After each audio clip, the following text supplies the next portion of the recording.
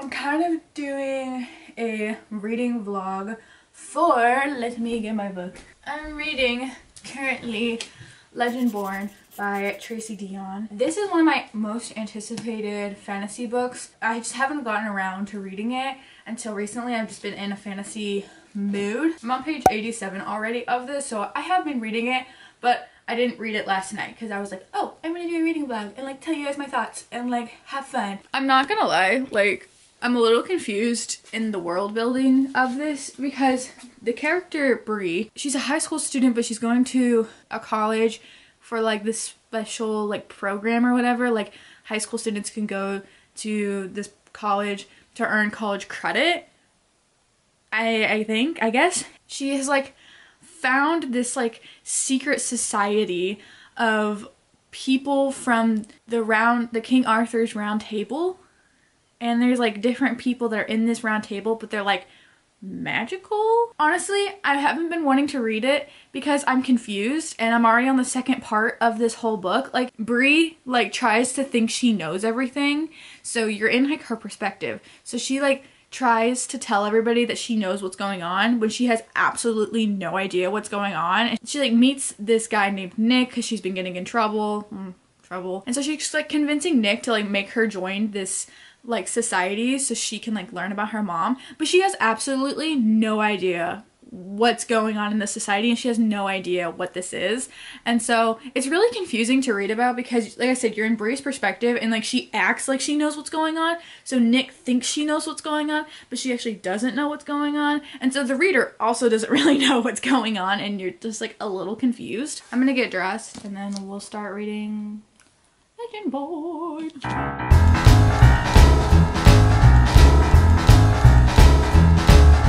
Sorry, that's so loud. I like didn't realize how loud that would be. Bless it. Oh my gosh, I think this needs to be cleaned. I don't know the last time this was cleaned. Hey guys, welcome back to my channel. Welcome for a tutorial. Shut up. I'm just making my matcha. You don't care what I'm doing. How I make it. I use the Mighty Leaf Organic Matcha Green Tea. It's okay. I don't know. This is the only one I've used before. It's okay. Hot water, and I put it on the low setting. Sounds like somebody's peeing. Have some creamer. It doesn't really matter unless it's like vanilla. And then I would usually use oat milk too, but they didn't have oat milk, so I just have whole milk. They use whole milk at Starbucks. Although sometimes it do be hurting my stomach, but it's whatever. No, open. This is not fair. I need you to open, sweetie.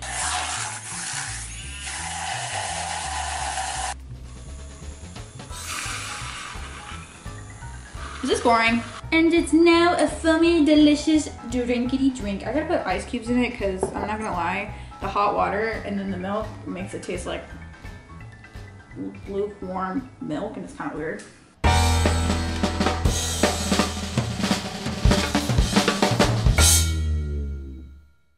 Come on, part 2, Discord.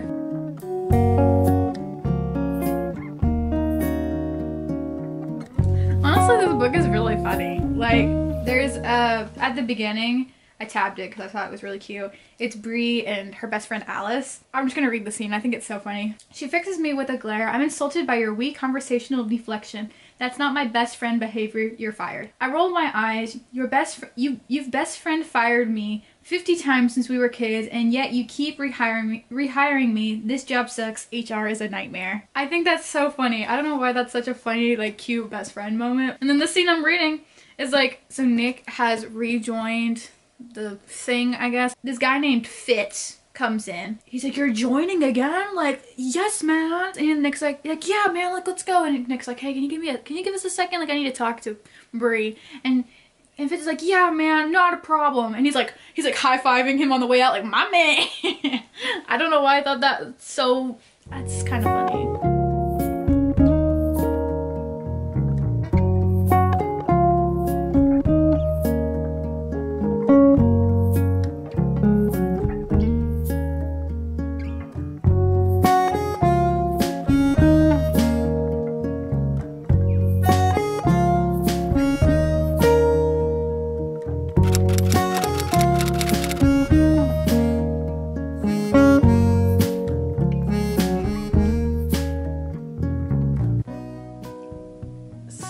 This is so cute. Oh.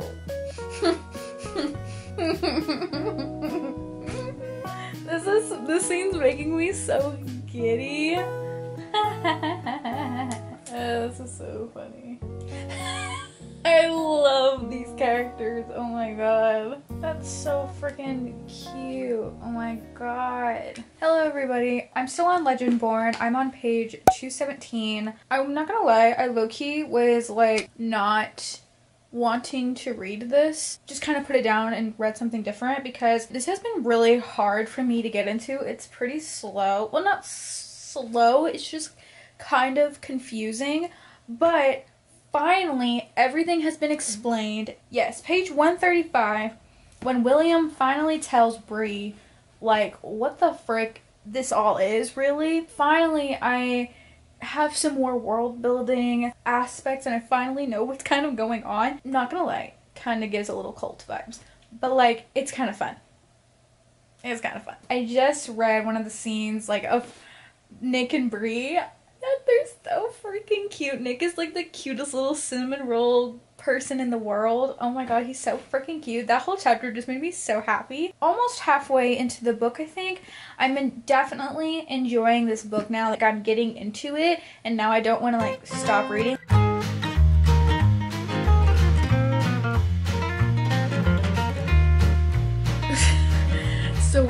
I just found out a very pivotal characteristic about a character. I mean, Bree has gone through with, like, she's gone through, like, the memory walk, and she finds out about this secret, and I'm like, see, I knew these people were a cult, but I'm to the part where I think Bree's gonna tell Nick what happened and, like, all the things she's found out, and this might cause them to have a fight. I feel like this is gonna make them fight, but we'll see. So we just found out why Bree has these certain powers and why her mom passed away. Another thing, I'm gonna say this quote because I think this is such a good quote. Her dad comes and visits her at school and he takes her out to breakfast and he's noticing that she's like not acting the same and she's being a little weird. Obviously she is like full of grief. This is the last line he tells her. He says, "Don't make your life about the loss. Make it about the love." And I was like,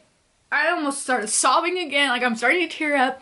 Like, that's so good. That's so good. I feel like if you can relate to Bree's story, or if you've had a traumatic loss and you read this, I feel like this would really hit home for you because a lot of the mentionings of loss and grief have hit so hard. It's like a knife. It hurts, but it's like, it's so good. So if you were going through this, trigger warning for grief. I'm about to cry because this is like getting me so good. This is the part where Bree is trying to connect to an ancestor, so she's having to like let go of grief and pain and letting it not become her, but be a part of her. This is just written so well. I'm gonna just read this because it's hitting me really hard. I imagine my wall crumbling to pieces, one brick at a time. I pull down the chains, the metal, the steel. I pull it all away until I can see beyond it to find that hard, tight knot of pain in my chest. The one wrapped in layers of bright, unending fury, the part of me I call After Bree. And then I unwind her. One strand for my mother, one for my father, one for me. I unravel the rage until it courses through my veins like fuel in an engine. I let it become a part of me, but not all of me. Hot scorching pain under my skin, under my tongue, under my nails. I let it spread through me until there is no more before and no more after. I am her and she is me.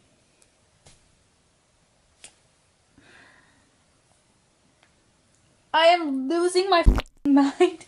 That is so good.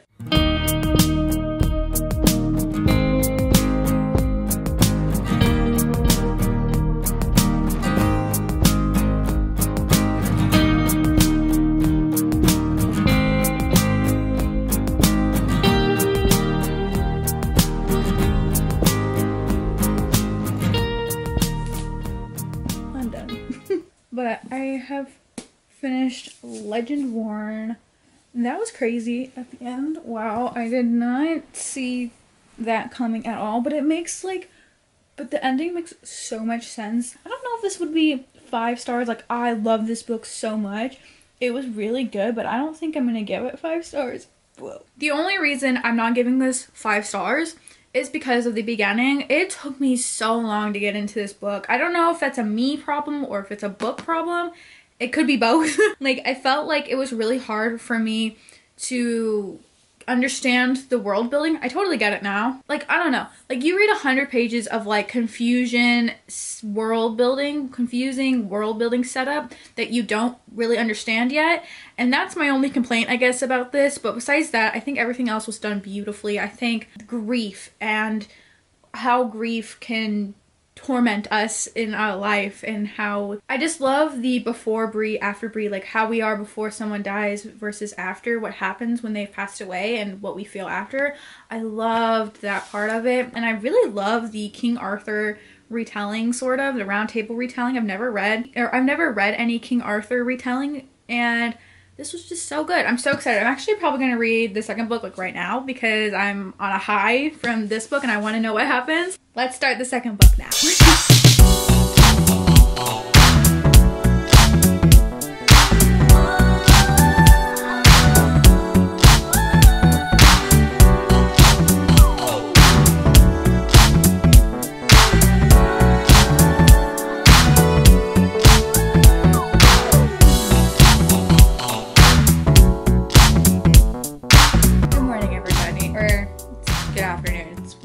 I have been reading Bloodmarked. This is probably gonna be 5 stars. Like, this book so far has been so good. I haven't been wanting to put it down either because it just kind of leaves off a little mini cliffhangers or like stuff you just want to keep reading about. So I want to keep like reading and keep figuring out what's gonna happen.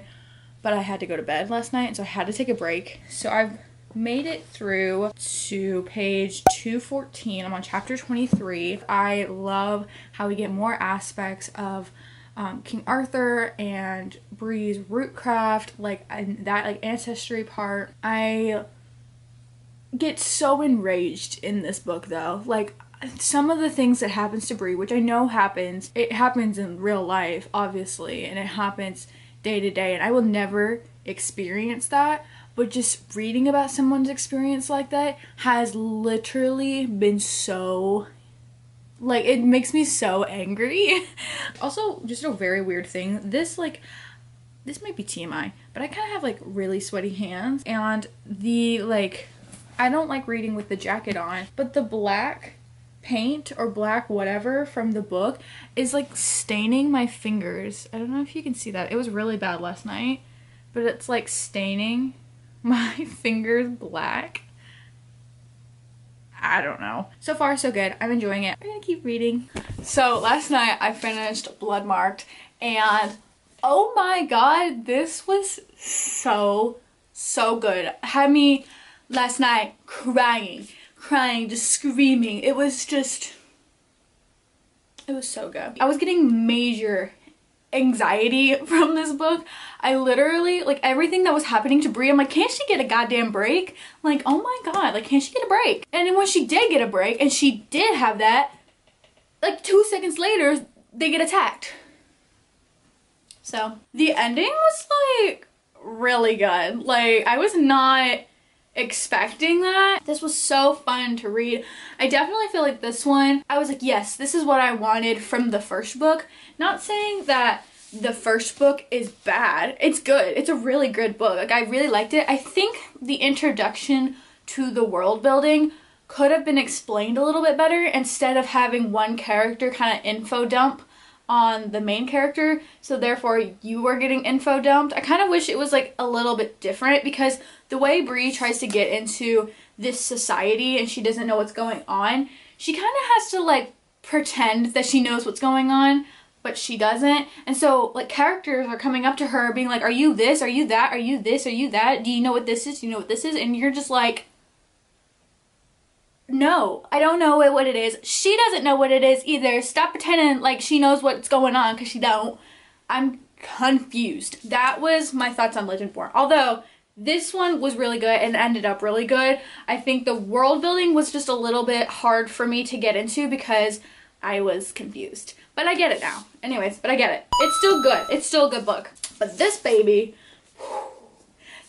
sold me. Oh my god, this baby sold me. She said, you will be obsessed. And I am. I'm obsessed with these characters. Like, I just, like, god dang it, I love this book so much. If you can't tell by my reaction, I'm giving this 5 stars. I finished my books. And so, therefore, the reading vlog is over.